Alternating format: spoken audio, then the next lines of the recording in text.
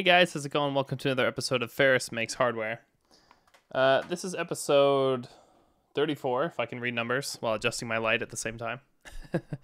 And I called it floating point for a couple reasons. So let's just get into it. Last week, we worked a bit on designing the vector unit that I've been thinking about for the Xenowing, along with doing some docs for some other stuff.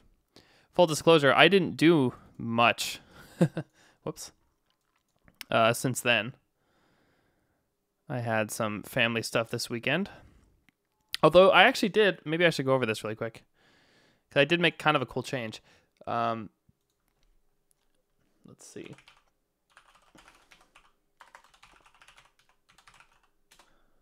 Let's see.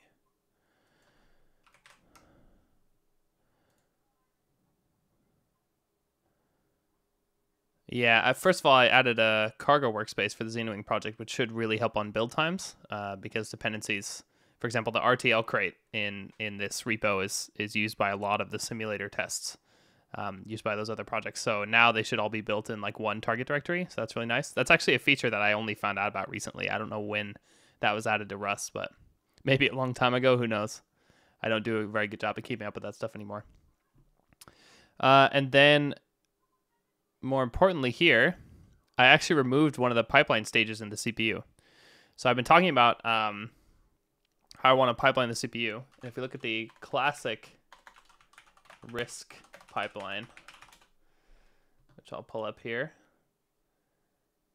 because this is indeed classic. Let's find a good example of this.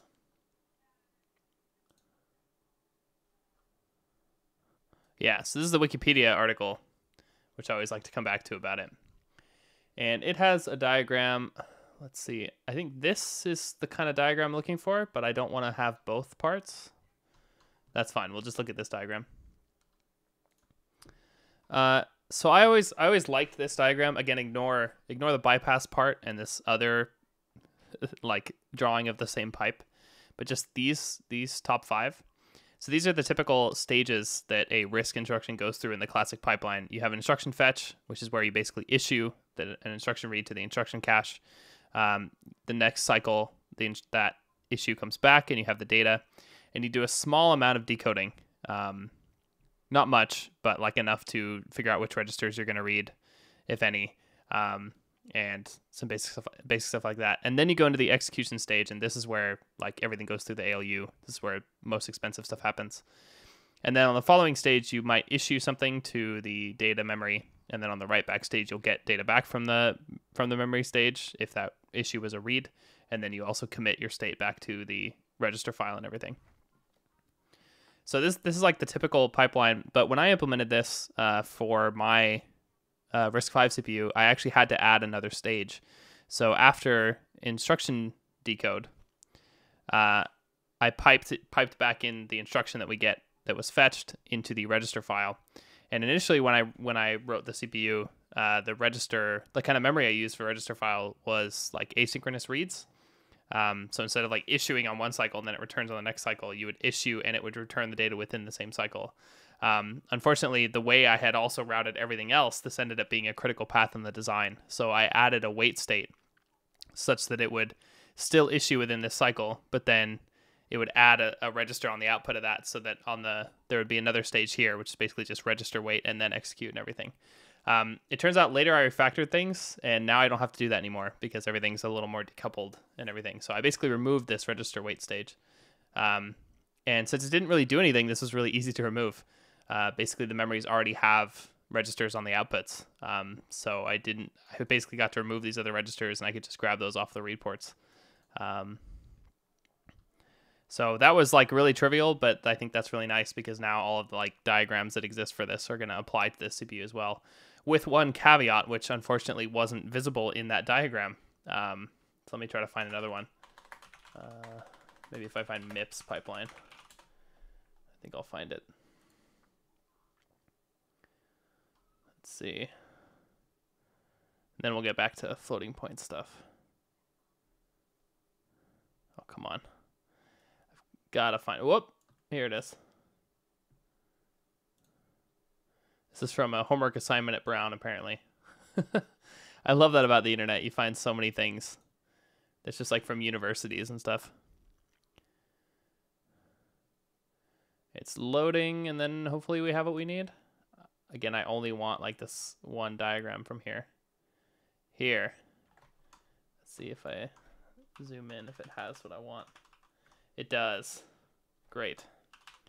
All right, so this is a larger version of the same kind of pipelining diagram. And what I like about this is that it colors in parts of this. And in particular, again, it tried to ignore these arrows. But if you look at, for example, the register read stage and the write back stage, you can see that these are both mentioned as just reg, even though this part's typically called write back. And I guess DM and IMM are instruction memory and data memory because it's talking about when it reads and writes from those. So you see here, like the second half of this is colored in. And here the first half of this is colored in. And if I'm looking at this, yeah, there's different ways you can interpret this, but typically in the original literature, this is supposed to be interpreted as if this write happens first before this read. And that matters when you actually pipeline the instructions. So in this case, you have an instruction that's been in flight for a few cycles, and then you have this one, or actually it's this one. This one's been in flight for a few cycles, and then this one has been issued during the data memory access here. So on the following cycle, this one needs to pull registers out after it's decoding that instruction, whereas this one is going to be writing the registers back to the register file. And if this happened to want to load a register that this one's writing, that actually works, because if you kind of envision that this is writing in like the first half of that cycle and this is reading in the second half, then your data dependency works out and you don't need to do anything additional. Now that's first of all, that's just like a mental model. Like it doesn't happen that the read happens in the first half or the write happens in the first half and the read happens in the second half of the cycle. It's really that if you have a simultaneous read and write, the read will return the new data. Well, it turns out in the kind of memory that I'm using, that's not the case. So you basically would have the opposite color, the opposite side of these colored. So that exact case would actually be a read after write hazard. So to fix that, we would need to actually insert a bubble for this instruction. So it would actually hang on this stage and end up executing it here instead. So this case would have worked out. Or actually, that case is worse, isn't it? In that case, it must be. But anyway, this is talking about things like forwarding and other ways you can fix that other than just stalling. But anyway, kind of interesting. So there is going to be a slight difference to like the typical pipeline, but it's not much. Definitely going to be manageable. But yeah, I did that this weekend just because it was something I remembered and I thought about, and that'll be fun. Eventually, I still want to work towards pipelining the CPU properly, but again, we can't do that until we have caches. And while I want to work on that, I want to work on the vector unit more. So that's what we're doing. So again, to pull up the diagram that we were working on last time. So I think I have this in the repo too. Xenowing doc DPE. I called it DPE so far. Whoops, wrong file. There we go. For dot product engine. And whoops. This is what, whoops, man, I'm bad at window management today. Whatever. So this is where we ended up last time. I didn't touch it since then. Basically, I was thinking about doing everything with integers and having a couple data memories and then some kind of instruction memory in a sequencer. And that every cycle you'd be able to load into these A and B registers for these operands, and then like on the next cycle or whatever, I didn't draw, well, I mean, the fact that these are registers, I guess, makes it clear, but then on the following cycle after the load, these would be pushed through these multipliers and then go to this product register. On the following cycle, you'd have this kind of reduction. Now, first of all, I didn't take into account in this diagram that there might actually have to be additional pipeline registers here, which is likely given that we're implementing this on FPGA, which would be fine. Overall, we would just end up with more pipeline latency, but the throughput would still be the same. We'd still be able to produce a dot product every cycle. But there are two crucial differences to this that I thought about throughout the week. First of all, the architecture is actually not what I want. So this, you take in two inputs and then produce one dot product every cycle. Note that this isn't the same dot product as the inputs you took in, again, because of the pipelining, but it would do like the multiplies and the accumulates and this like these horizontal sums all for you. And there's reasons I want to do this, which I'll get into in a minute. But I decided that's not what I want. But the other change I actually want to talk about first is that I want the whole thing, instead of being integers, I want it to be floating point. And there's a couple reasons for this.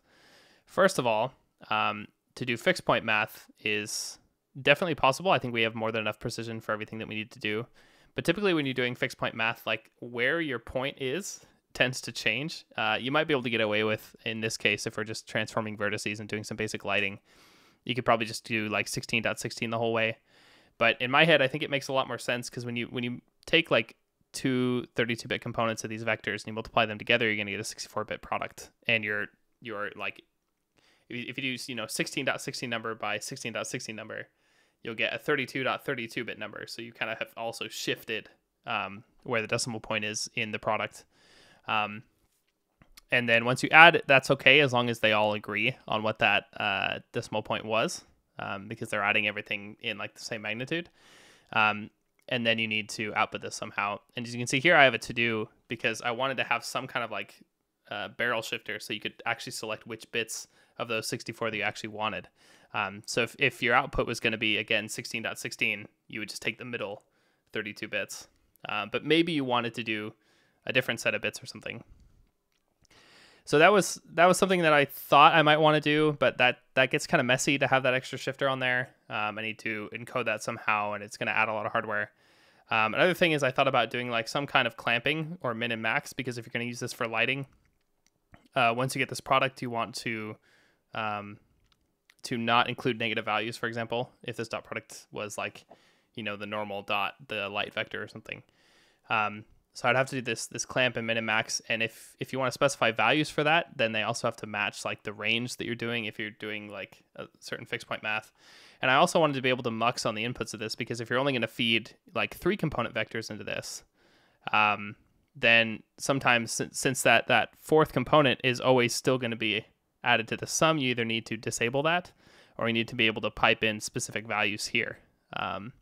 And one of the problems is that if you want to say, okay, well, I'll add a path where I can always add a 1, and then that just acts as like, if you have a value here that you want, and you just want that to be passed through, then you want this one to be like hard-coded as 1. And you don't necessarily want to lay out your memory that way as you're putting data into this, because that's just like a waste of bandwidth. So then you kind of want to have a path where you mux a 1 in here, but then actually the value of 1 means different things, depending on what your fixed point representation is. Further, these 32 by 32 to 64 product multiplies are not going to be cheap. That's going to take a lot of hardware, and is probably going to be really timing sensitive. So I'd imagine there would be several pipeline registers here, at least a couple. So it gets kind of messy actually to do this kind of unit as fixed point. And I'm thinking that from my perspective, as someone who also has to do the software for this thing, originally I wanted, floating point, but I was just thinking that I would do fixed point because that would be easier. But the point that I'm getting at is that it's actually not that easy still. And there's a lot of messy details with that. And I think, especially since this unit is just doing multiplies and adds, so why don't I do this in floating point? Because this is a rare case where you could do something like floating point in easy mode, because you wouldn't have to generate any traps. You're doing, in particular, a multiply and then an add, and you could do these fused, right? Now, I'm hand waving a bit because with this kind of dot product, I don't know if you could actually do that stuff fused, but I'm not sure. But things like overflow and underflow, you could probably handle just by like dumping nands. You could probably select like a fixed rounding mode for all this. I mean, this is like a accelerator for a particular kind of workload. So those are decisions that we can just make. And then suddenly most of the things that make floating point really complicated aren't really so much of a problem anymore. So I think I'm going to do this as floating point. And just to show an example of some of the software that I want to accelerate with this. I'm not sure I showed this last time because there's basically 2 workloads that I want this to accelerate. And one of them is the more obvious one, which is actual vertex transformation. And that's essentially just 2 matrix multiplies. And if you have lighting in here, there's some extra dot products there. But then you can break down the matrix multiplies into dot products, and then you do additional dot products for the lighting, and then that's basically sufficient. So it's, first of all, it's more convenient if I do this in floating point because all my test code is already floating point. So that'd be really nice.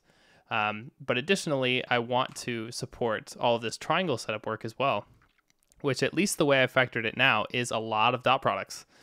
So if I have some kind of floating point dot product engine with maybe a nice unit to convert those to fixed point, maybe I'll bake that in there. Things start looking really nice, and I think this unit would be really useful for doing this kind of workload. So that's kind of what I'm thinking, is that I'm going to change all of this from fixed point to floating point. So that's kind of the first major change. The second major change is that I want to change the architecture a bit. And I'm actually going to make a new diagram here to kind of express that really quick rather than changing the other one, which I will also do eventually, but I don't know if I want to do that today. So here, maybe I can just, actually, maybe I will modify this because it's actually a lot of stuff.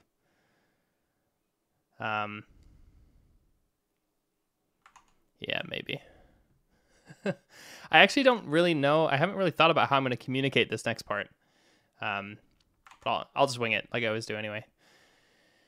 So let's see. What is a dot product? A dot product when you have like two vectors. Let's say you have like vector A and B. And maybe this is a good way to write this. Who knows? Who knows?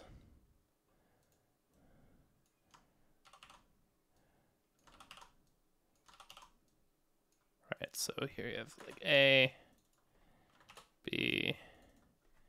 Actually, let's do this. You can do Q, R, S, T.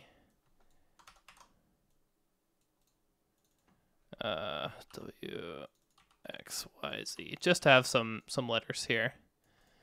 And then here we're going to do, this is a vector A, and then we have a vector B. And this is a dot product.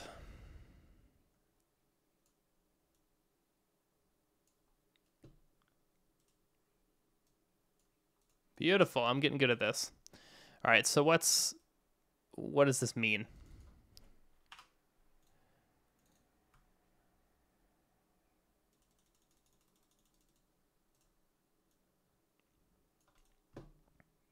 Something, right?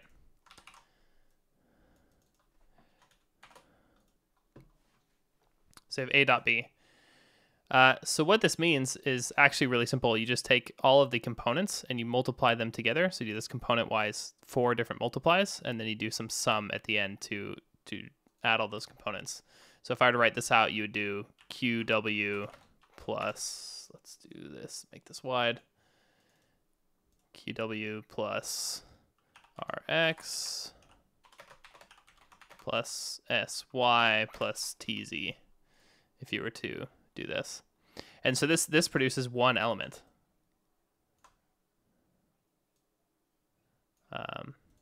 Whereas here you had several, right?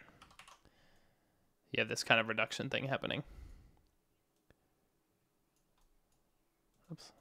Something like this. We can call this D for the result. Or R. No, we have R here. D for the dot product. Right, you guys with me? Like, this is relatively simple. And if you look at, for example,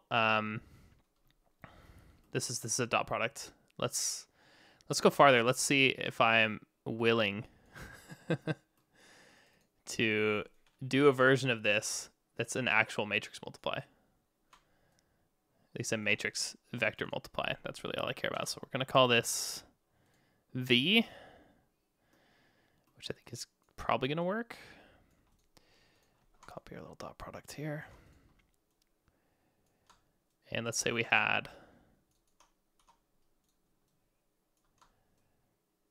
now I know I'm getting sloppy with the symbols here.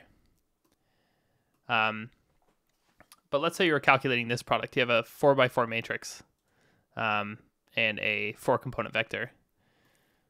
And then how do you calculate this? Well, it turns out this is really easy.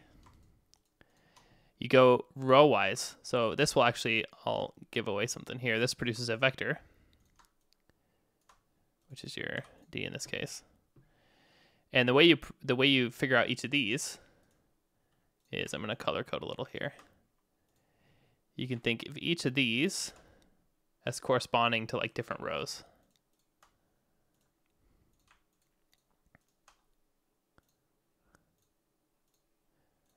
You can see this works out really nicely visually in this case. So what you do is you actually take these 4 elements and you dot them with these 4 elements, and that gives you this part of the product. And same thing with this. You take this row by this column, and you get this part of the product. You take this row by this column, you get this part of the product, and so on for the last one. So the point of this is that this operation breaks down really naturally into dot products, which is why I was thinking to do a dot product engine in the first place, right?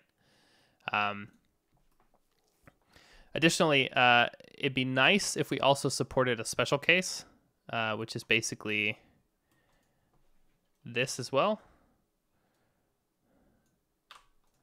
right? Which we don't necessarily need to support, but this is also part of the workload, or it can be. It can be basically an optimization because there's actually a lot of matrices that we do in graphics programming where we actually don't care about the last row, or rather it's all constants. So you basically have 0, 0, 0, 1. So you can just not propagate anything. So that's pretty useful. Let's see. And then again, there was this other workload where it was just dot products, like purely, so we didn't even have to break it down. So this is why I wanted to do a dot product engine. Yeah, exactly. Bordog. Ferris makes linear algebra. This is like really super basic linear algebra too, which is why I know it. Yeah. So what I was thinking with this original kind of design, and the reason why I designed it this way with having the sums here is you can see very naturally how this maps to that. So again, if we look at this, this is this A register, this is the B register here, and then these 4 are the individual products here, and then these are the 3 sums, right? This add, and this add, which I just do hierarchically. So you only have to do 3 of them, which, yeah, so this literally corresponds exactly to this, right? And then you of course have this detail because this was fixed point that this doubles in width when you do these products, but that wouldn't happen in floating point. It could actually, you could actually do your accumulation in higher precision before rounding down, which is probably what I'll end up doing, but we'll get there. And then this workload also maps really naturally to this because I decided somewhat arbitrarily that I was going to have 4 lanes here. And that was on purpose because, again, if you look at this case, which is the most common one, you have 4 components here, 4 components here. And by the way, this is the right shape that you would be working with this this kind of 3D graphics workload, this vertex transformation thing. So in this case, again, it's this vector by this. And so then here, W goes here, and this goes here, for example. And you actually would keep this B register fed with the same data for a few cycles. So if you want to push this whole thing in the pipe, then on the first cycle you put this in and this in.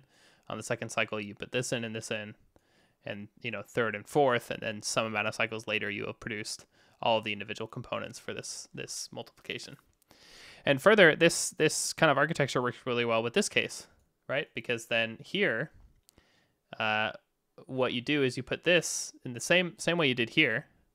The first cycle you put this row in, second, third, fourth. You do, first, second, and third. And then for the B register for all the cycles, you would put these 3 components in here, and you would stick a 1 here. And so that's why I also added like a note to include a way to mux in some 1s or, for example, 0s here, but 1 is what you'd want in this case. So, and actually that would be faster because here we could basically put all of the inputs for a single multiply in every 4 cycles, whereas if we do this case, we would do it every 3 cycles. So ideally, like, that makes a lot of sense, and that sounds pretty good. There's a couple problems with this. One is that we need to be able to feed 128 bits of data into this all the time, and we would need to feed them, like, ideally, these cases, you would have these vectors specified as 3 components. I totally just realized I'm talking. I explained all that under my face, but I hope you can still see what I meant. You want these organized in memory as just 3 components, not like aligned to 4. So then for this to work, you want to do these like strided axes where you're doing every 96 bits rather than 128. And so you need whatever this read interface from these memories to be, you need that to support that kind of non-aligned access, which is not not ideal. It's possible, definitely something we could do, but not ideal. In addition to that, writing back isn't too bad because you basically are only just writing in 32 bits at the end, because you're always just writing out a single component. But then if we start looking at some of the other workloads, so for example, this part where we're doing all this triangle setup, all of these dot products, they only have essentially 2 3-component vectors. And if we look at this again, this doesn't actually support 3-component vectors very well because you leave this last lane basically unused. So this is at least one flop that you lose per cycle, which is not great. I mean, it's fine. But then in addition to that, in order for this part of the accumulate to work, you need to specify 3 here, 3 here. So again, you need those trident accesses, and then you need to be able to put zeros here, or at least a 0 in one of them. So that's also why I wanted to be able to load zeros, so that you wouldn't get utilization of this, but at least your everything would work out. Alternatively, of course, you could mux here, mux a 0 here, like whatever, right? It doesn't really matter, but you don't get great utilization, but it's still usable. But actually, I think what happens is that because there's so many of these dot products and not as much of these, there's still a lot of these, then I think a solution that could better support this part of the workload as well as this one is more important than these two, if that makes sense. So there's another way that you can do these dot products. Right here, you would, it's literally a pipeline for calculating a dot product with a given number of components. But another way you can do it, and maybe I'll just make a mess here. That's probably fine. If we just get rid of a bunch of this stuff, instead of having, one dot product pipe, instead what we can do is we can actually have 4 separate multiply accumulate pipes. So it would basically look like this.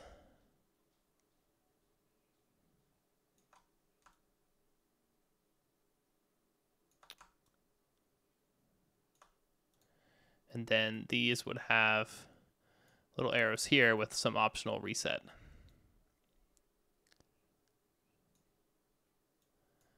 This is getting a little messy here.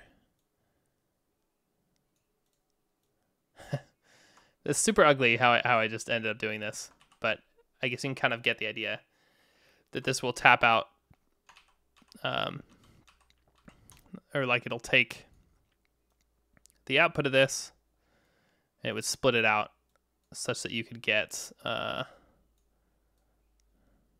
do this for example.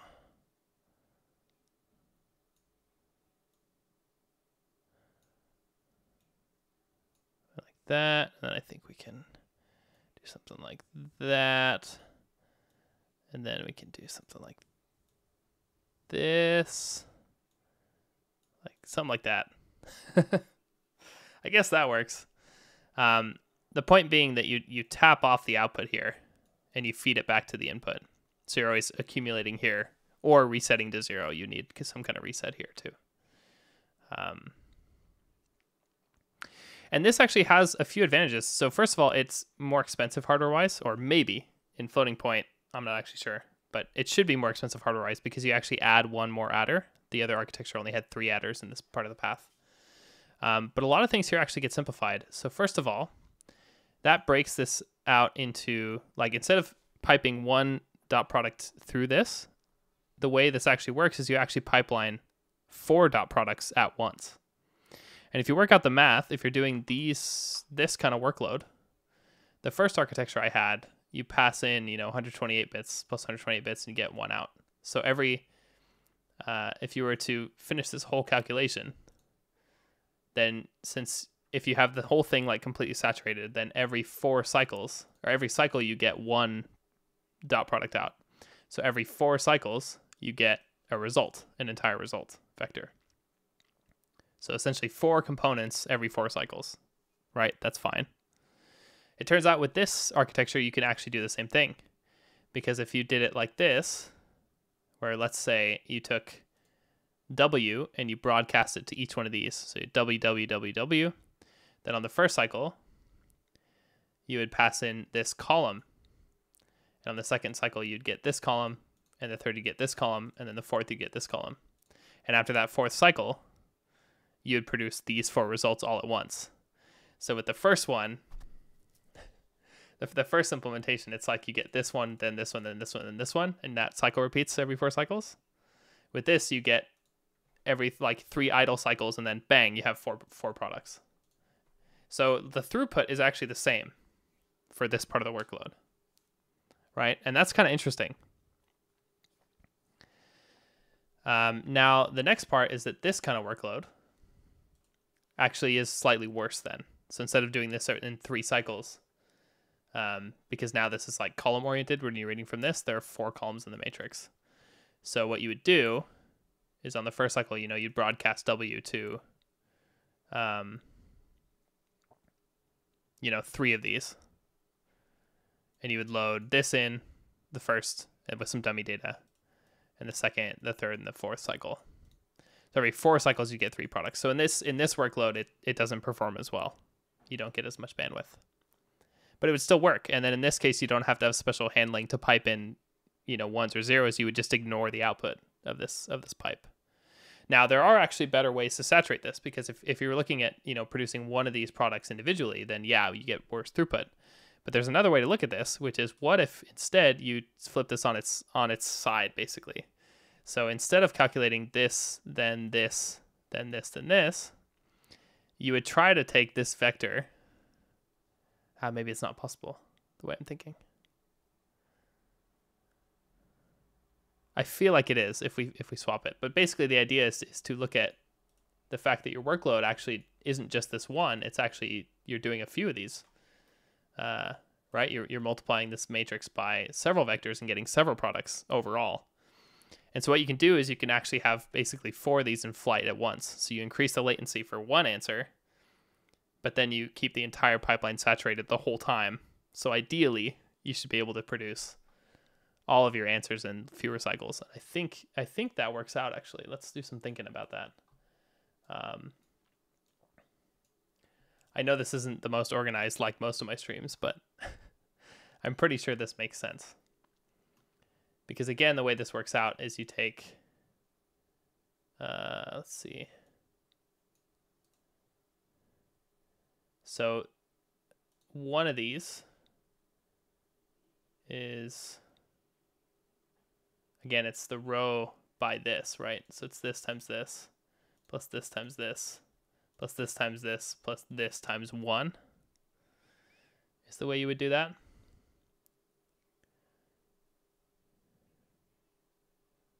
Yeah, so that works, right? Because you do, yeah, this and this, this and this, this and this, this and 1.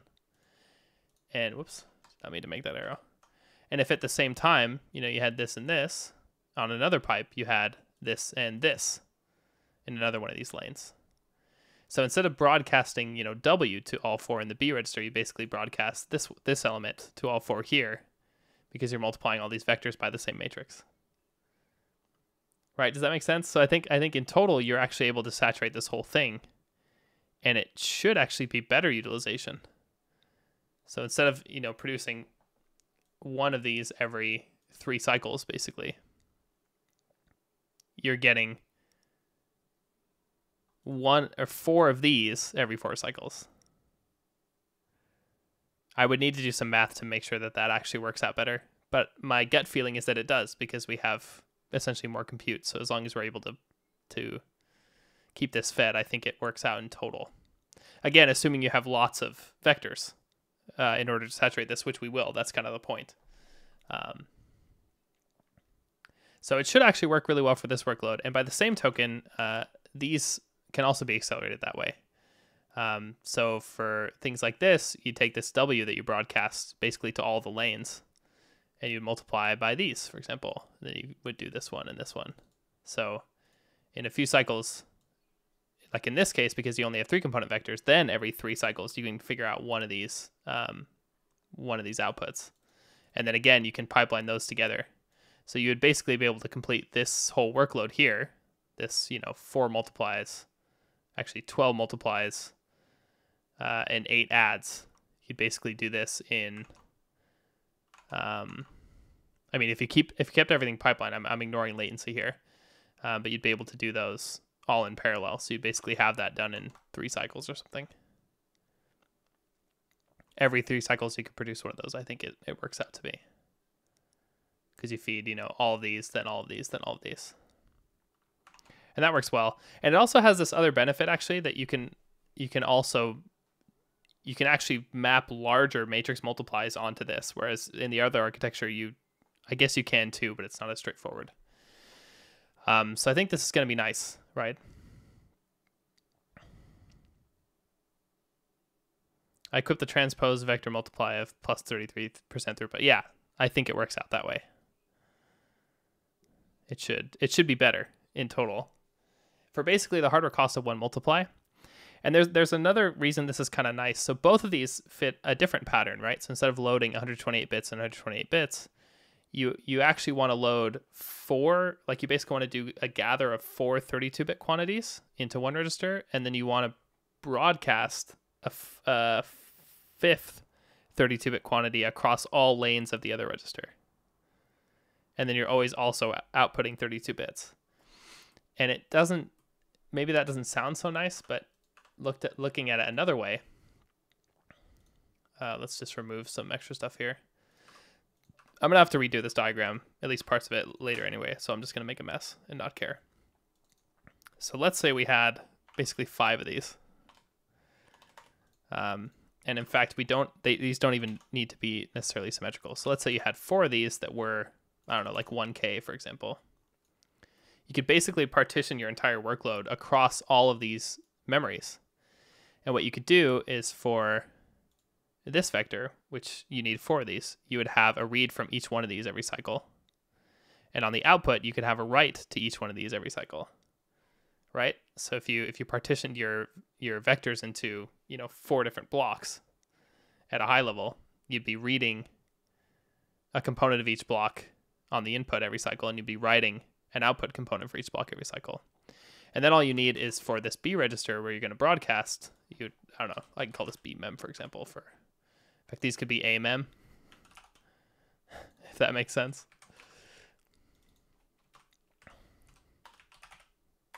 Amen. That's great. A mem and B mem. And so again, the B mem would also read a 32-bit quantity. And this could be read-only for the pipe, for example. So then you actually only have, instead of, you know, 128 here, you basically have 32 here. And then you might, you know, lock these to individual lanes. So instead of being up here, it probably makes more sense that they would be here. And then you end up with a lot less muxing, right? Because you have, you know, different like read pointers for each one of these. But overall, you have, you know, 32 bits width everywhere. And all the muxing and everything gets a lot simpler. So I actually think this is a way better design. I think it's going to be a lot simpler in hardware. I mean, there is one big complication that I'm adding, which is that it's going to be floating point. But I think that that's going to actually not be that bad, considering all we're doing is multiply accumulates. So I think this is a really good idea, and I think this should map to the hardware better. I think all the bit widths and everything here will work out better. It seems a little weird because you have like this little asymmetry where like I don't know if I mentioned that, but like this memory could be a lot smaller, for example, because if this is basically only going to hold matrices in the common case or a few vectors, whereas these are going to hold the actual like vector workloads, inputs and outputs, which should be handled by the programmer.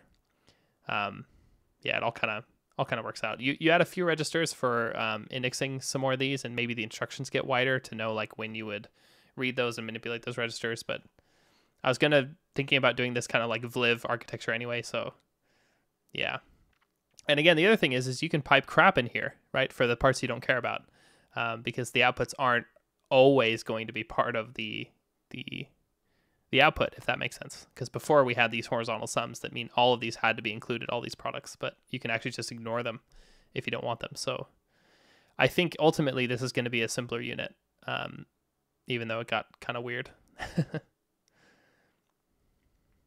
But yeah. So that's a lot of thoughts just dumped on you guys. By the way, hi Alkama. Thanks for the sub. I appreciate that. So yeah, I want to do it this way, where you have these 4 parallel multiply accumulates, which is actually what I thought about at first when I was designing the dot product thing, and then I went with that other design thinking that it would just give in, you know, these 2 workloads. That would be a better design. But after considering everything, and especially feeding the beast, I think this is ultimately going to be simpler, because like all these can be mapped into like a contiguous region of MMIO, like address space, and this could be like above that, for example, or maybe it's below, and you basically DMA into essentially all these at once, or even just like 4 small chunks would be fine, and then have the thing go and read the results back from this. So I think, I don't know, I think this would work really well, and I think for basically every workload here, it's all parallelizable, right? If you can work on multiple vectors at the same time, or multiple vertices at the same time when you're doing that phase. And then when you do triangle assembly, maybe there's like an assembly phase that does like the assembly and calculating the area of the triangles, but then will cull a lot of the other ones, and then it might upload some vertex information and stuff to the unit again to do primitive assembly, or like, I guess after you would have done assembly, but then you need triangle setup, then you can also go back to this unit and be processing basically a bunch of triangles in parallel.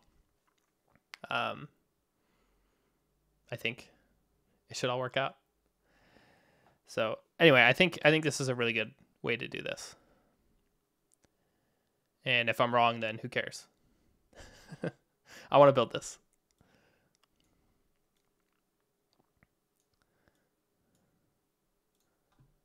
So I think that'll be fun.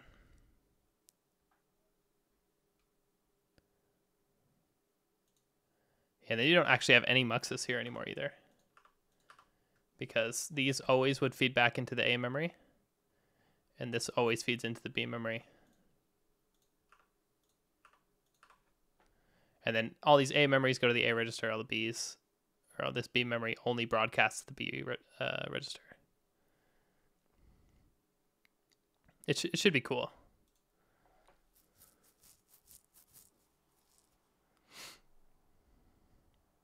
I mean, there's no definite right answer here anyway. It's just, what do I feel like, right? I feel like this is what I want. So yeah, a really important part about this, I need to figure out how to do floating point multiplies and adds.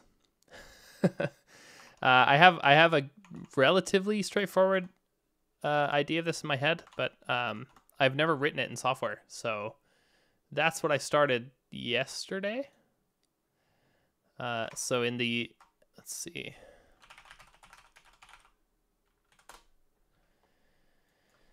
In the Xenowing organization, I think is where I put it. Yeah, I added this softy repo. Ooh, I can customize these. Can I do this? Yeah. They can all be pinned. So what this is this repo called Softy, and all it is just a like a playground for doing this soft load stuff. And I didn't get very far with it yet, as you can see here. I have a few tests, but I think what I decided, and again, this might be wrong, but I decided I was going to take like the format of the floating point operations, like that would be separate from the actual work that's done on them, because we actually have a couple funky things here that we can do. So for example, with these products, these widths are all wrong, so I'm just going to remove them. Even if you do this in floating point, you can, for example, not do the rounding yet here, or you could round them to like some higher precision immediate. That's really common if you do like mixed precision stuff. Like you might have these all be, 16-bit, like halves. And then by the time you do the multiplies, you accumulate in 32-bit precision. I think probably to make this easier on myself, I might just do, 32-bit the whole way. Instead of trying to like figure out, higher precision here or there or whatever. But I want this library, like this playground, to be able to handle multiple floating point formats. And for this application, that may not be very important. In fact, the more I think about it, the more I think that it's not important. But I may want to design other hardware projects where I would like to be able to prototype operations within this kind of framework. For example, if I want to do half floats or something, or some weird 8-bit format, if I ever feel like making a machine learning accelerator. Hint, hint. And then this design could actually be useful for that too. But anyway, let's see. I'm getting a little distracted by these diagrams, actually, for fun.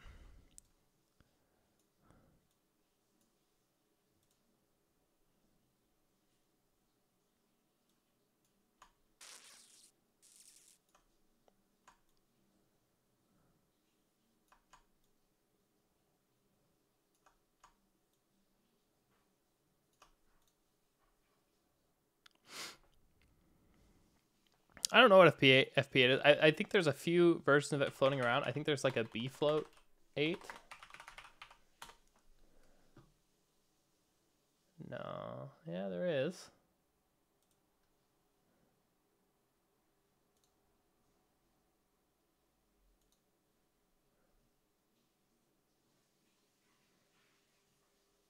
Oh, no, that's actually something else. Yeah, the thing is, to be honest with you, I'm not sure. That would be like meta-parameters to experiment with. I think that'd be fun. Yeah, we don't need those muxes anymore.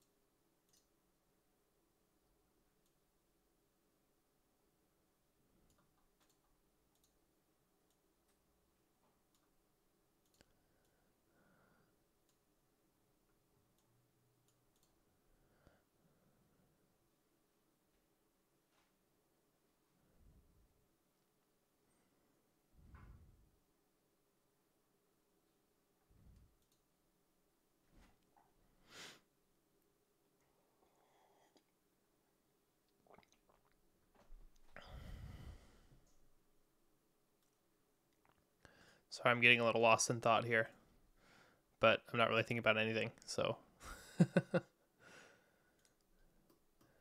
it's just me staring at this diagram and being useless.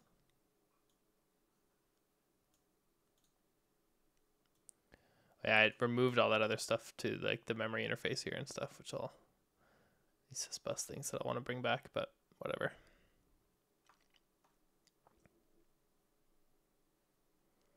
Yeah, I'm sure there's an application area for that, 2 curves. And I'm sure with the state of machine learning today, if you can run a real model on that, even with just inference, and show that it's really low power, you've got at least a good paper on your hands.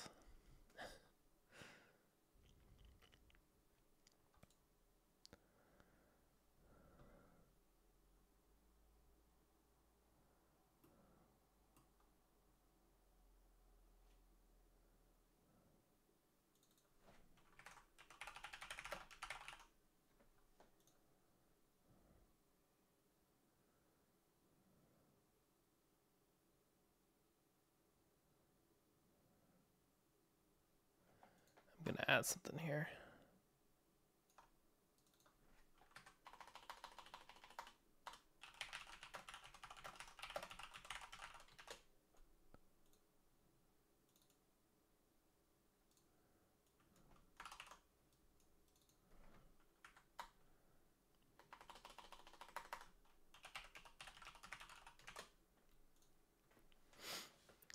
Yeah, for lighting, you want like min and max and clamp and stuff.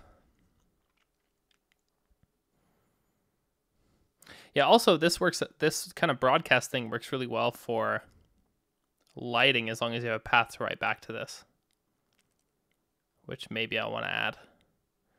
Because if you have like the lighting for a given vector, you can calculate its red, green, and blue components by broadcasting the light here and then having the components here. So you can scale a vector like this too with this kind of broadcast thing.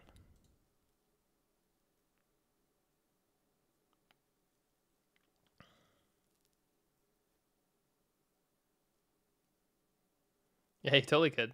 2 curves.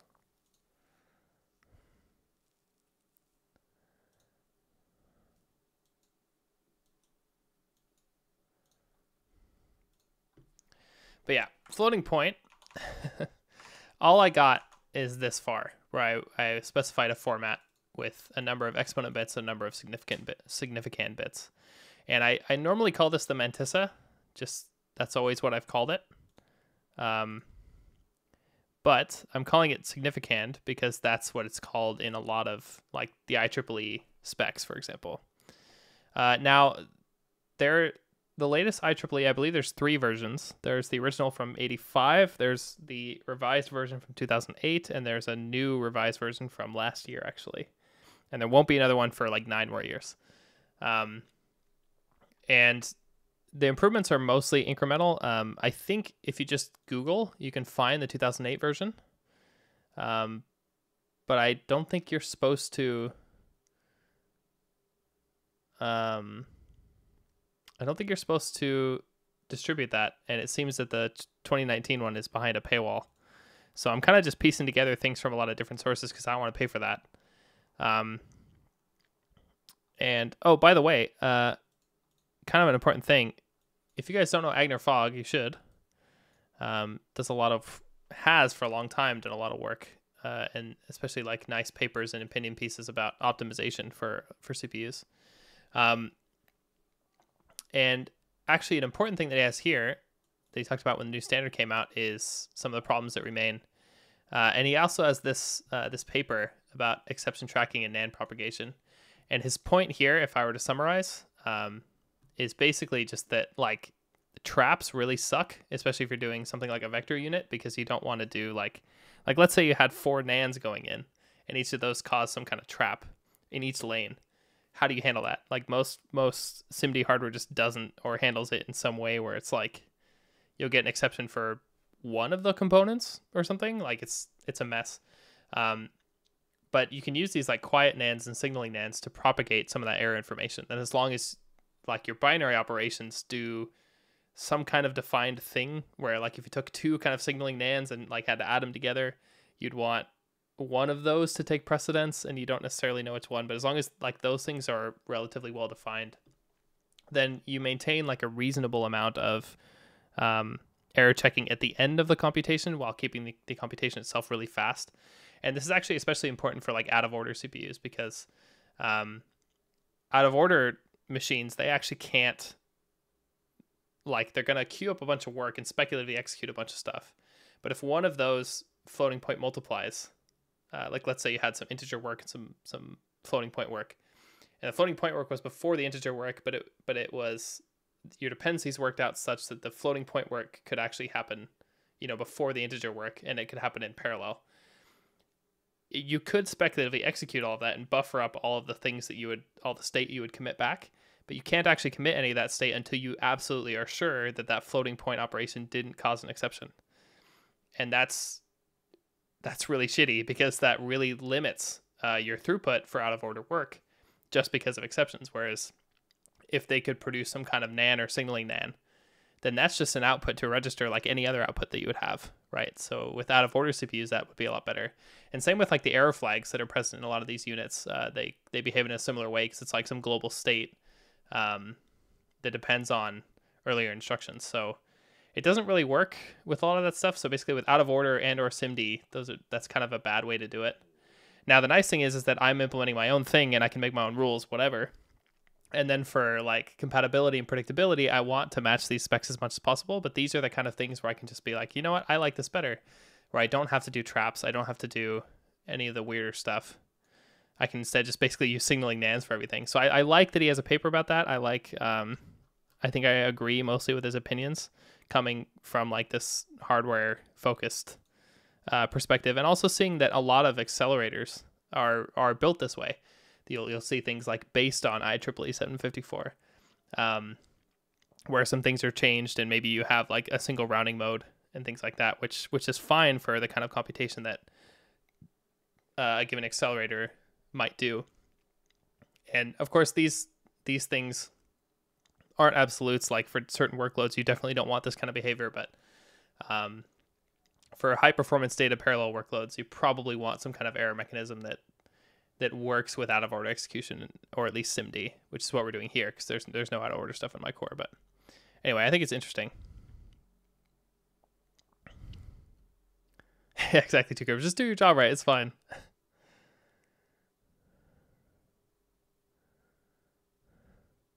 Yeah, Gorchev, I can't help you with that. I can only make your situation a lot worse.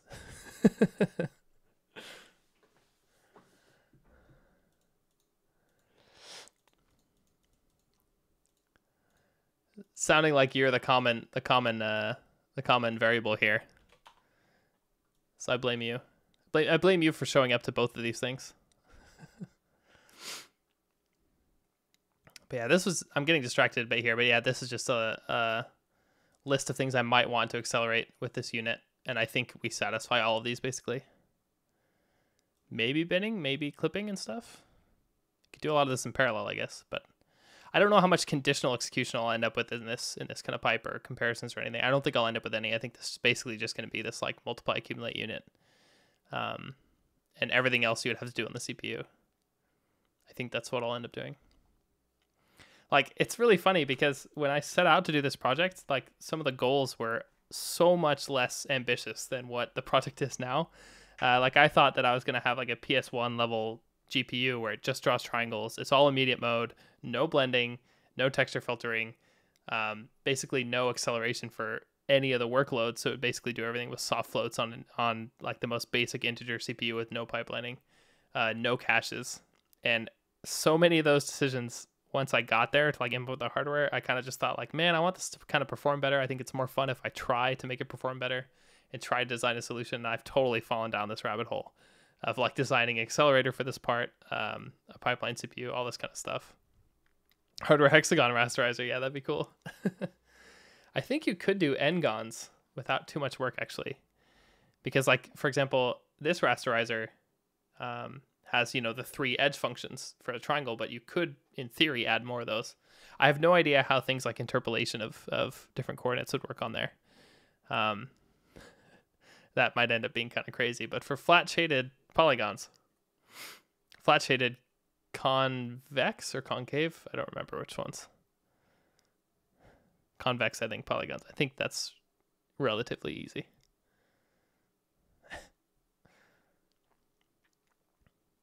There's a reason why everything's triangles. It's a much simpler shape to deal with. But yeah.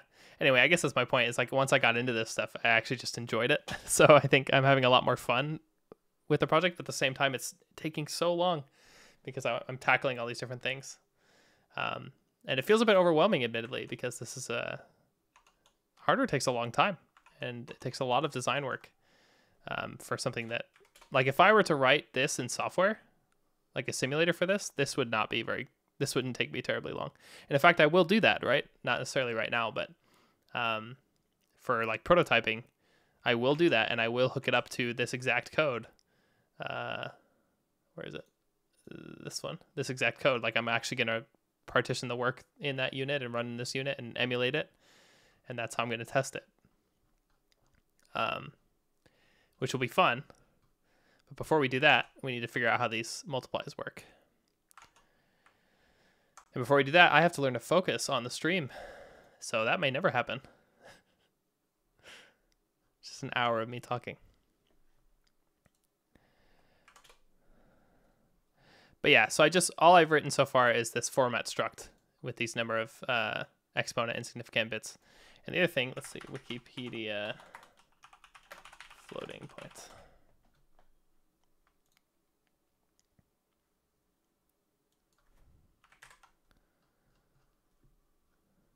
So let's see. Yeah, I want this kind of diagram. So some important things here. This sig bits here, I think, is these bits inclusive. So this would be 23 bits. But actually an important thing about IEEE floats is that there's actually another bit. I think it's called the hidden bit, which is basically that there's always an assumed 1 here before the decimal point. So this is always 1 dot whatever this number is. In this case, 1.5625. Raised by 2 to this exponent after the exponent has been biased. Which, by the way, that might be something I'm missing in this structure, is that exponent bias. I think if I look up a lot of these floating points, the bias is going to be a function of the exponent bits. I think it's basically 2, or let's see, 2 to the number of exponent bits minus 1 minus 1. I think that's what the formula is for the bias. I need to double check that, because that is what you'd get for this, right? If you have 8 exponent bits, then 2 to 8 minus 1 is 2 to the 7th, which is 128, and then minus 1, and you get 127. Is the case for half too? So in this case, if the exponent has 5 bits, then I would expect 15 to be the bias, and it is. And double be 2 to the 10th. Yeah, 1023. Yeah, so that actually always holds, which is great. So then I won't worry about that. That's cool. Yeah, so I'm making a lot of assumptions here still that are not necessarily codified, like the fact that there's always going to be a hidden bit.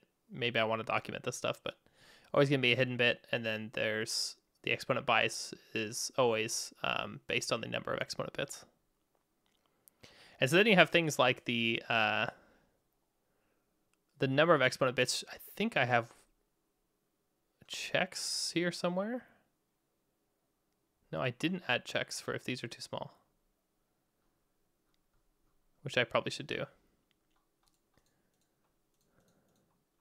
Not that it really matters, but if I want to use this as like a test bed for different things later, I probably want to do that. But yeah, the significand, I think you need maybe 0 bits, actually. Because I think if you have these biased exponents, I think you might always need 2 bits for that formula to make sense, which I'll probably enforce. Yeah, I'll just do that. And if I'm wrong, I can go fix it later. It's fine.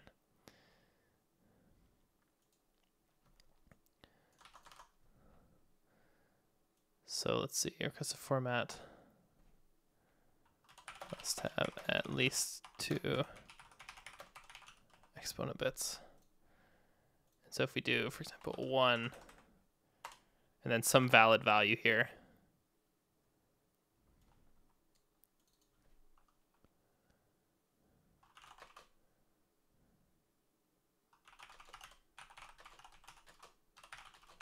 we're gonna have a couple of these because they're gonna panic. We can put basically 0 and 1.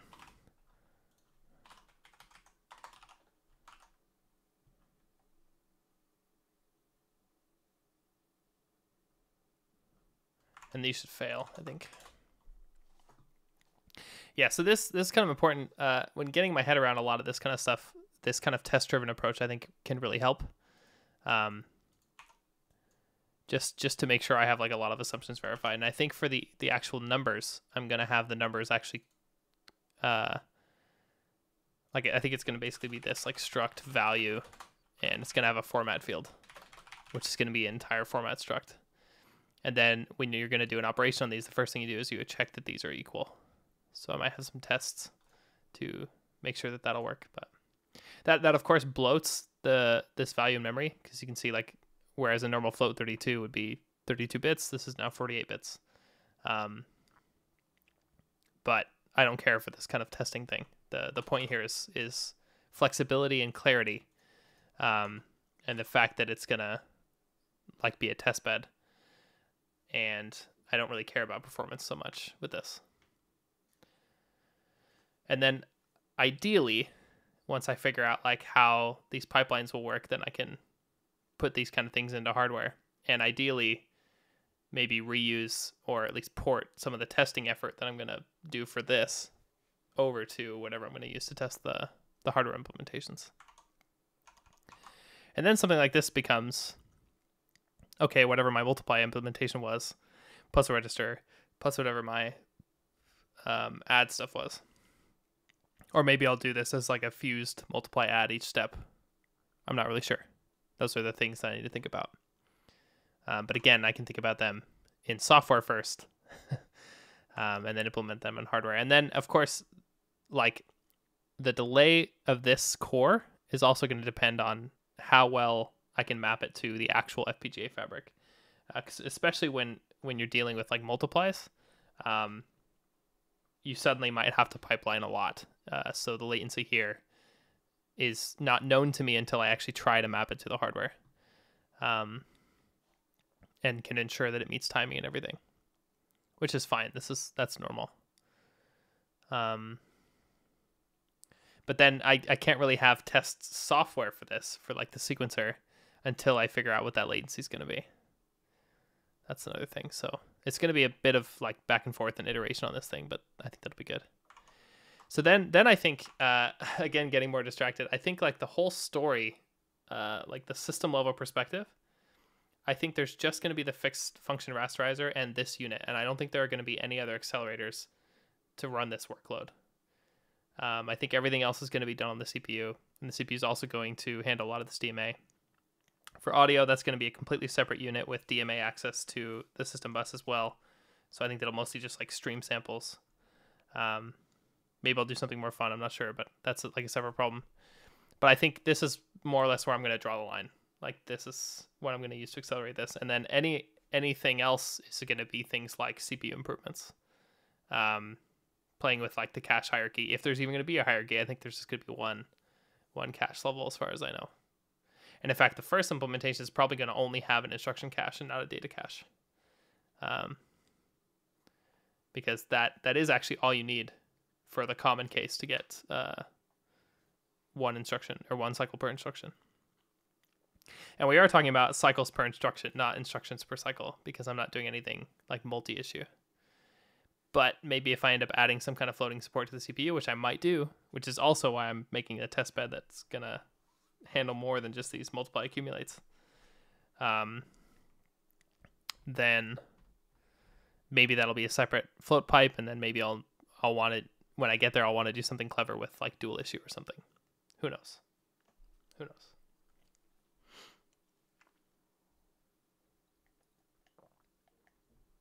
Because once you get to that stuff, then you start wanting to do things like align instructions, because then you need to always be able to pull, 64 bits. Essentially, you always want to be able to pull 32-bit or two 32-bit instructions out of the instruction cache every cycle, and then see if they can be piped. And if they can, then you want to put them through both pipes, like, for example, if that even makes sense.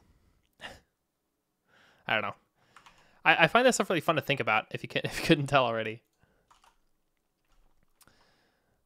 So if x bits is less than, let's do min x bits is 2.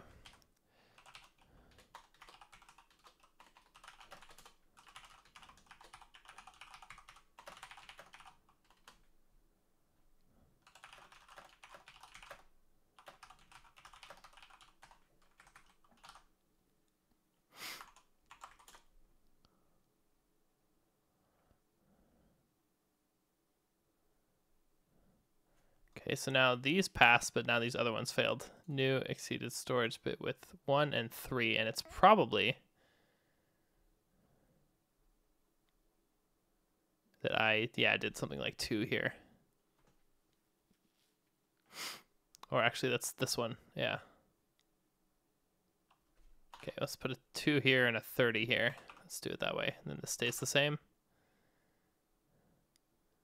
Oh yeah, and these also always have a sign bit. I think that's sensible. And then this doesn't work either. We need 2 here.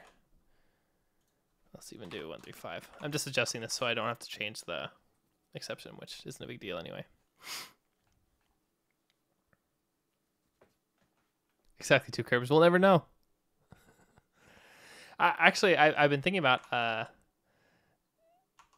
like different names, because this is dot product engine right now, but I might actually call this something like max. Like multiply accumulators, because it is multiple of those. And then that actually goes really well with my CPU, which right now is called Marv, for mostly adequate risc-v. So maybe there's a theme emerging here. We'll see. Maybe max. Who knows? I could even call it Mac, but I don't want to call it just Mac, because I think like Mac or Mac is normally used to refer to this operation, and this makes it both plural and a unique name, so I think that's better. Hey, Whistler Tube and Static. So I think maybe I'll call this max instead of DPE. That sounds fun. But yeah, this is definitely the architecture that I want now after this. Yeah, no kidding, 2 curves.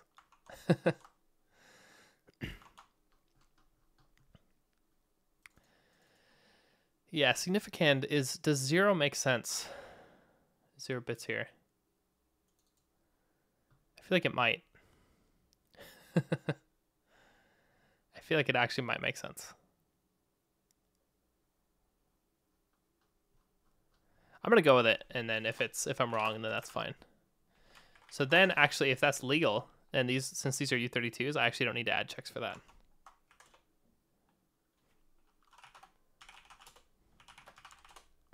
So yeah.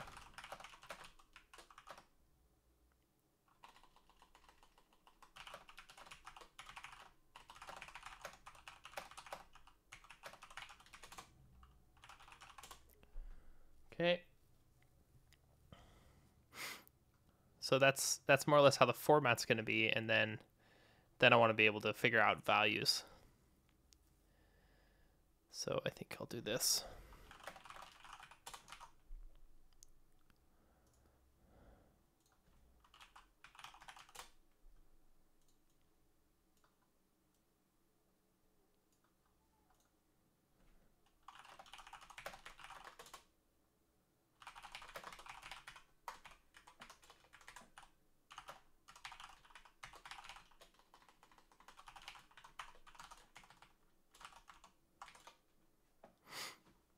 Oops, I get pushed. I want to run it. Great.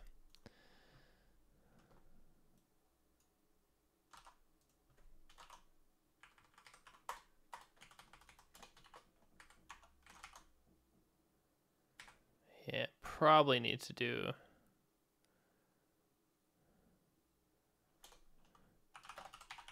create format as well. And I don't really care that this ends up being kind of verbose, because we're going to end up with stuff like, I don't know. What? We're going to have stuff like let v is value. And I think I want to do this like from components, from comps. And you give it, let's see.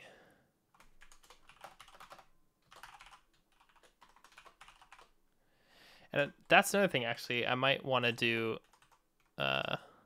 expose like functions on here where you could create some common ones.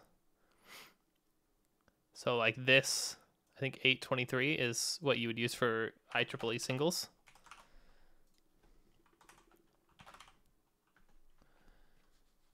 So anyway, to make a value, you would specify these components. So you specify the sign bit, which would be 0, 1, or maybe I want that to be true or false, because it's always going to be signed like that. I'm not sure. And then 1, and then 0, for example.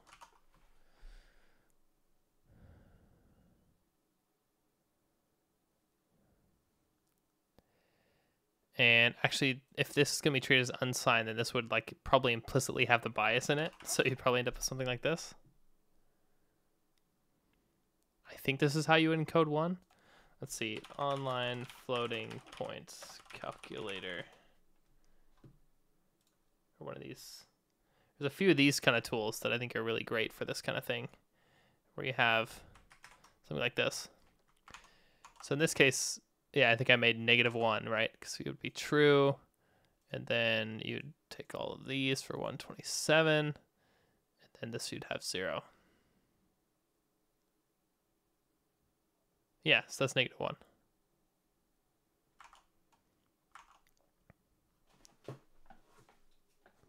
That's great, Memnews. Yeah, I love these things. Of course, this only gives me floats and not halves, but I figure like I'll probably end up doing a lot of the testing in this because it's familiar anyway, like this as IEEE singles. So yeah, so I might want to make a constructor for that, which then I should add tests for. Panic, fix me. Just to make sure that this test isn't committed. Oh,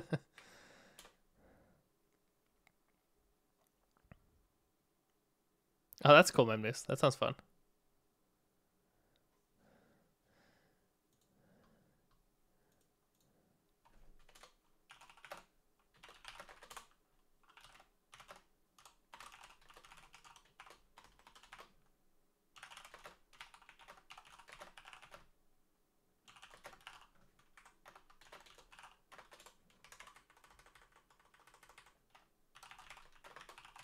Yeah, and also for this format, you would do clone, which means I need to implement clone.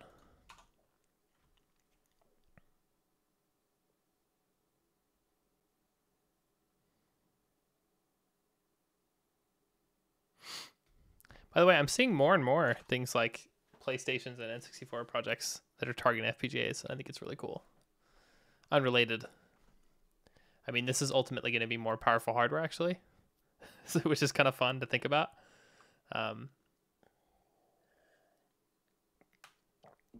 yeah, I think those are really cool projects.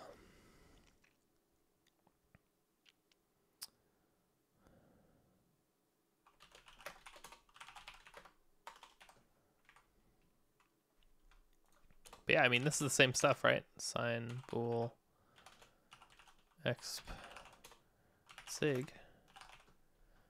So it's literally these plus some checks.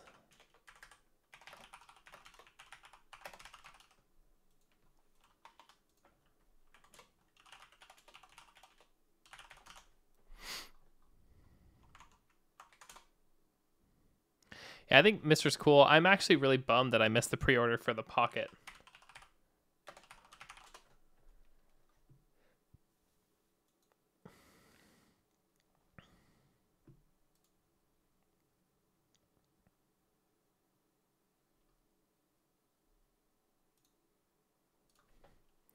In fact, I'm just making sure I'm notified when it gets back in stock.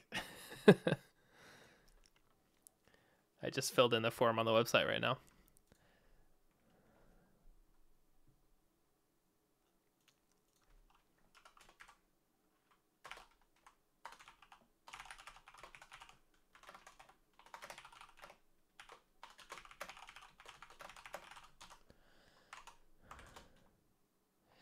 I'm actually somewhat on the fence in Rust. When you derive these traits, do you add tests for them or not? And I'm kind of on the fence. I think the right answer is actually yes, but in some cases you don't have to care. Because it's possible to, at some point later in the project or whatever, it's possible to like change what clone means. I think that's unlikely for something like clone and copy, but you can do that, and then you might define that as something different, and then you want your test to fail. So yeah, who needs tests anyway? I'll tell you what I do, because I'm guessing I'm going to end up messing up some details here, so I would like to have these covered in tests rather than in my head.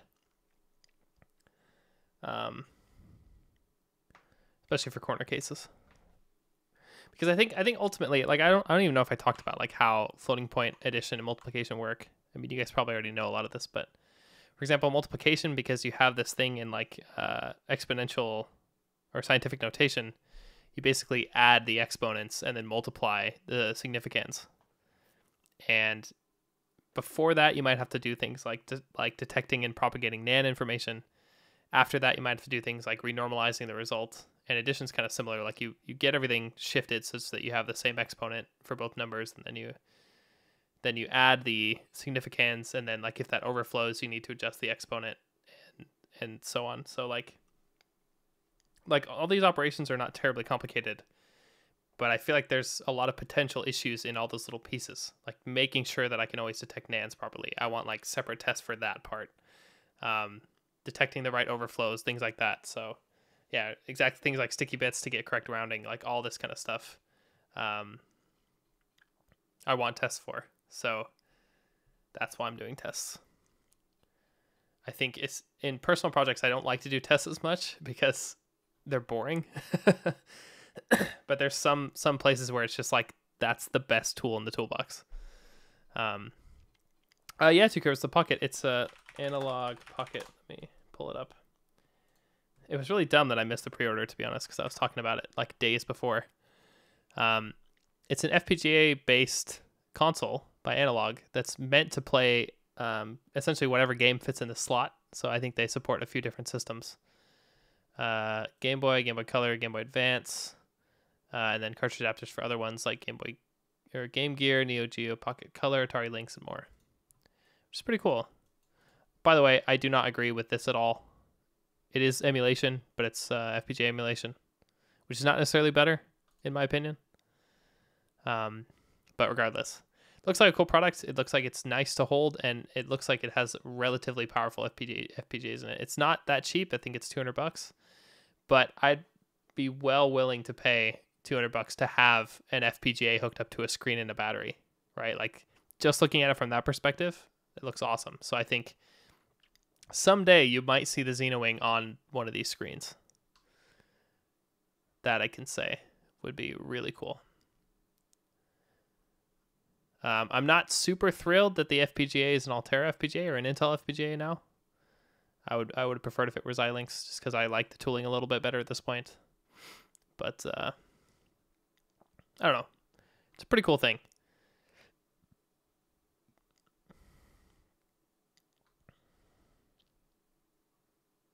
Pretty cool.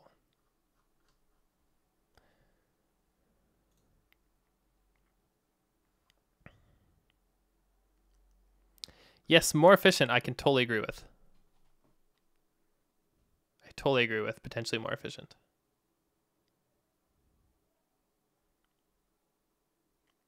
Yeah, definitely, Madmoose. I'm with you on that one.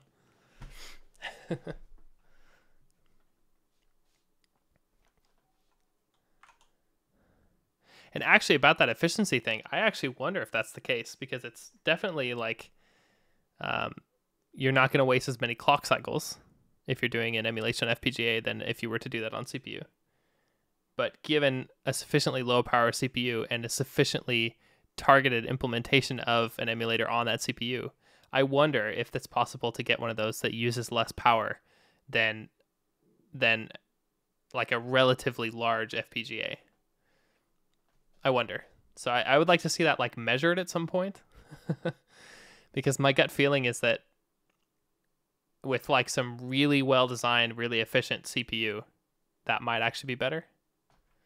But you also have to take into account that I think for that to be a fair comparison, you also need basically the same user experience. So that both emulators need to present themselves as the original system, like with full frame rate and everything, because that, like, to maintain the frame rate and the experience of interacting with the original system, I think is like necessary for it to be considered a fair comparison, right? Yeah, exactly, Rich. I have like maybe a GBMU for a modern Cortex M0 or whatever the modern cores that they produce now in like a really power efficient format might actually be more efficient from an energy perspective than an FPGA that's large enough to fit that design with all the memory and everything. Again, I don't really know. Like, these are the things that I don't really have an intuition for. But I think it'd be interesting because I feel like I can come up with cases where it might actually be more efficient on CPU. Which, anyway, I think that's the interesting debate, actually, that people should be having about FPGA emulation versus CPU emulation. But that's not the one that they have. The one that they have is based on making things up, I guess. Like, it's basically proven in like the 40s that like any system can be implemented on any other system given sufficient like memory and cycles. And the fact that your compute medium is FPGA fabric versus a CPU doesn't really matter to me when you get logically the same system, right? And again, I'm assuming that in both cases the emulator is good enough to accurately, like, faithfully represent the original system from a logical level, which I think is the lowest level you can go before you're not talking about the same thing anymore. Yeah, exactly, Mad Moose.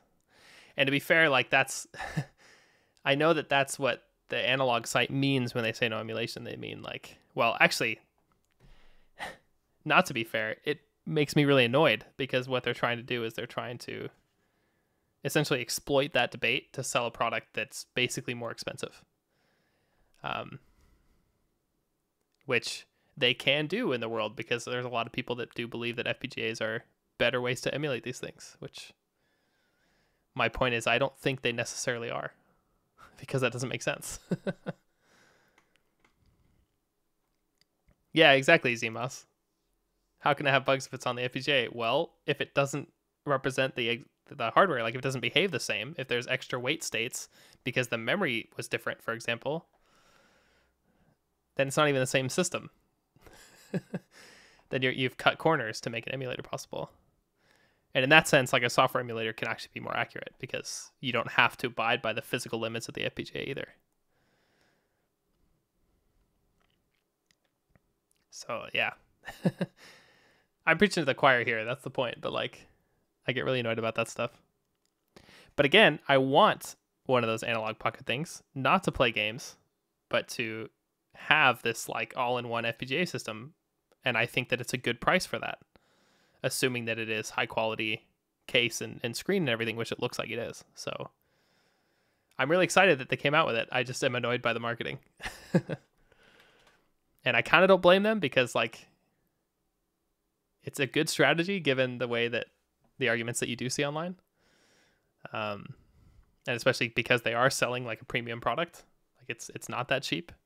Like you can get Chinese emulation consoles that are based on an ARM core that again run just fine and have good emulators on them and are cheaper and might even be more power efficient. But I want the thing with the FPGA and the screen. Anyway,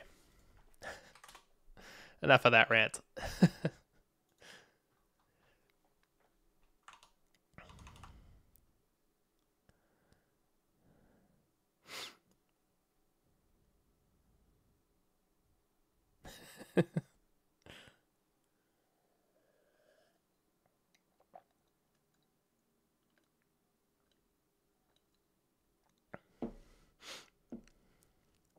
You know, even 2 frames of lag is a funny thing to bring up because it's like, first of all, practically I don't think that matters. I think you could decide that it matters, but you could also design I mean, it may not be practical, but I think you can design a system that's still CPU based where the CPU is fast enough to match the output of the display for such a low resolution as you would need to emulate these old systems. And then you wouldn't have the lag. And I think the opposite can be true too, where you can have an FPGA system where the display controller might be on like a different clock or something, and you have to buffer the output anyway. I don't know.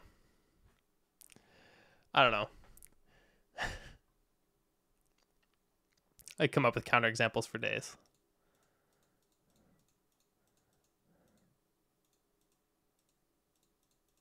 I guess that's the point. And again, I know you guys agree with this, but like they're both just different kinds of things that are good at different things, like a microcontroller versus an FPGA. And then the fact that you implement an emulator on one or the other is not really the point, right?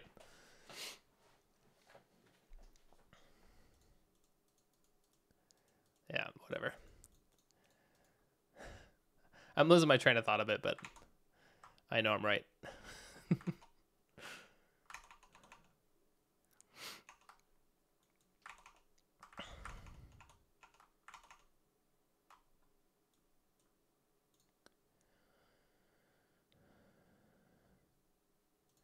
Yeah, because what is, if you have all these as zeros, is that when you get nan or is that when you get denorms? Yeah, you get denorms then.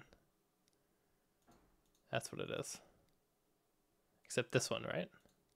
Or is it all ones here that's nans? I think that's what it is.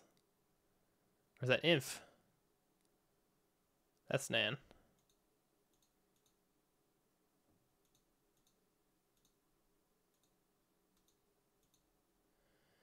I thought it was one of these that was quiet versus signal nans.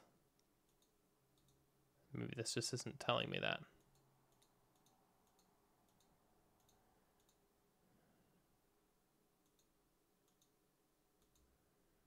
These are things I need to look in the spec for, but I'm happy to just play with a tool like this a bit. All thinking about it. By the way, it's hot in here. So I'm probably not going to stream too much longer today. But I'm happy I got to rant about all the designs here and everything again. I feel like the last few streams have mostly been that, just like talking about the designs.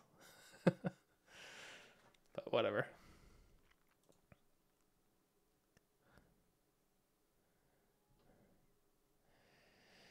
You know, let's see.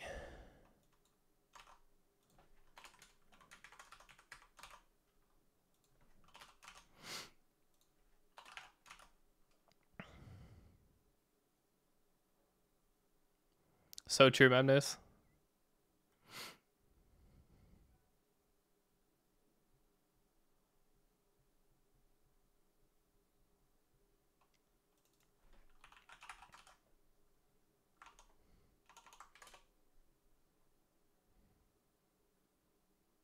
What? Panic to fix me. That's exactly what I want to see.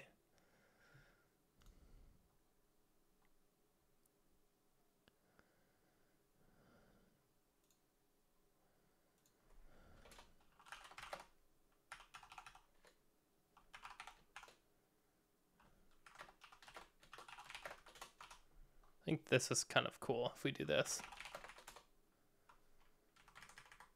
In fact, I think we can even do this.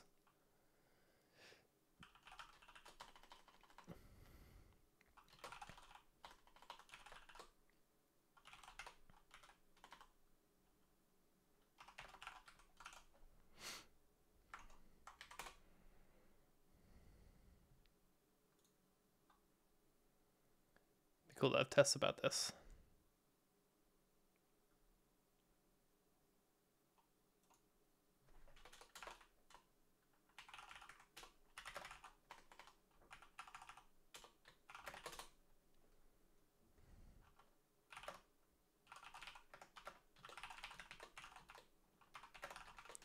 Yeah, also, IEEE 754 is not actually a sufficient name, is it? It should be single.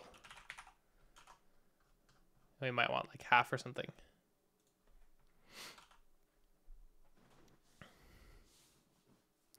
I mean, I guess I could do 80-bit too, right? That's kind of the nice part about this design. But I don't really see why I would.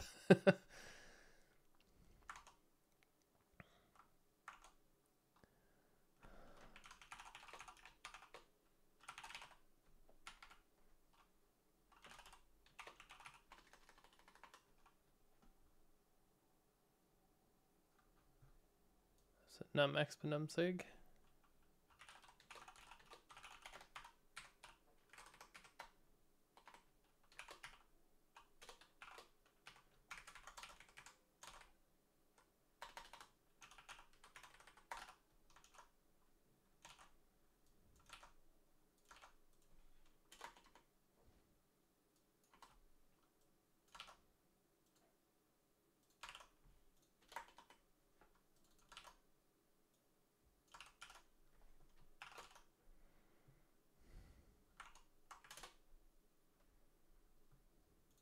That's nice, because then for most, like a lot of these tests, I can do this.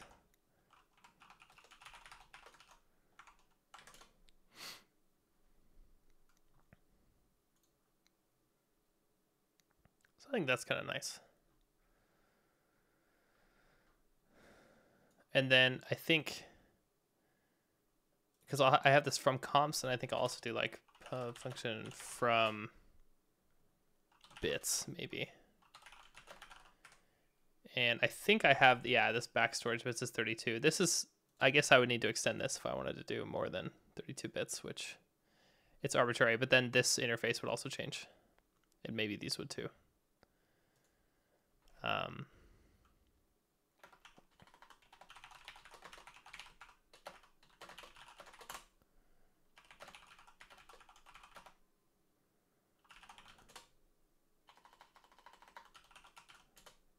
So this would eventually return, you know, value from comps.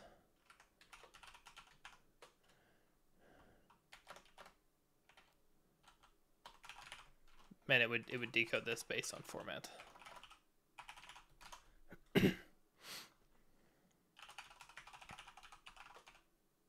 Actually, do I have to do yet? Yeah, I do. Cool.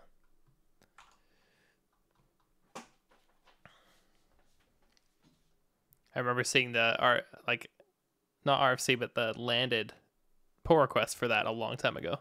And then at some point I updated. Now it's in my compiler.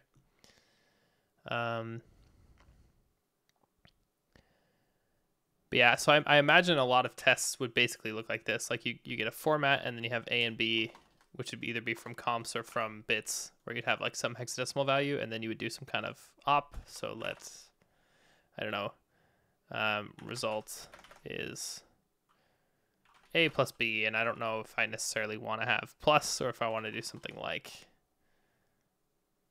add whatever, and then A and B, and then you would do like assert equal res dot 2 bits, and then fade babe or something.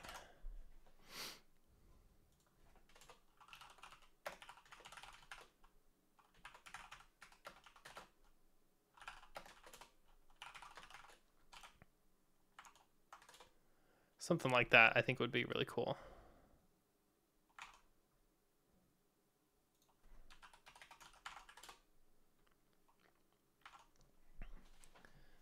So I'm thinking to have a lot of tests for different ops that would basically look like that.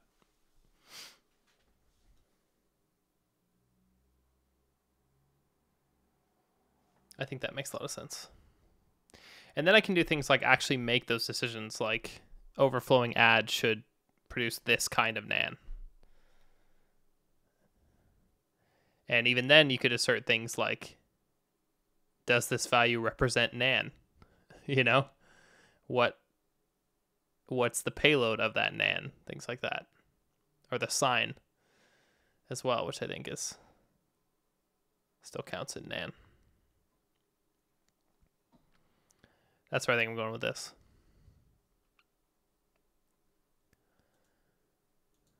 So